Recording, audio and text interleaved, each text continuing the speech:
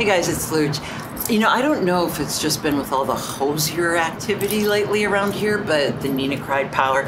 But I wanted to talk to you guys about the documentary that came out 2015, I think, called What Happened, Miss Simone, about Nina Simone. She was, you know, a child piano prodigy and wanted to be a classical pianist, and that was her aim. But she was so well versed in pop music and jazz and everything that she sort of crossed every single border. But of course it was in the tumultuous 60s.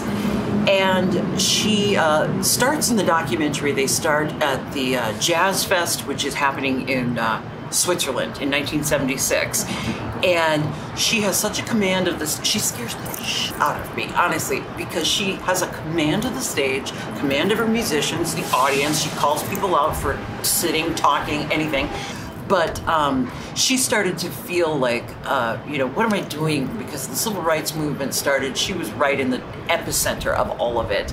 And some of the music she performed, some of the songs she performed, her relationship with Dr. King, it was so profound. And then she felt so disillusioned after 1968, after, you know, Martin Luther King's death and Malcolm X and Nixon, and she just said, I'm moving to Africa. So she went and she moved to Liberia and basically tried to live an anonymous life.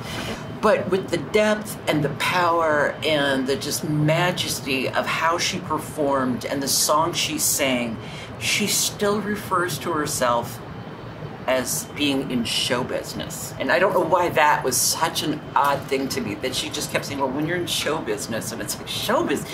You're not in show business. But at any rate, it's a sad life. There's ups and downs, and an amazing body of work for you to go back and explore. But the documentary, it's on Netflix right now. I think it started on HBO originally, but it's directed by Liz Garbus, and it's called What Happened, Miss Simone.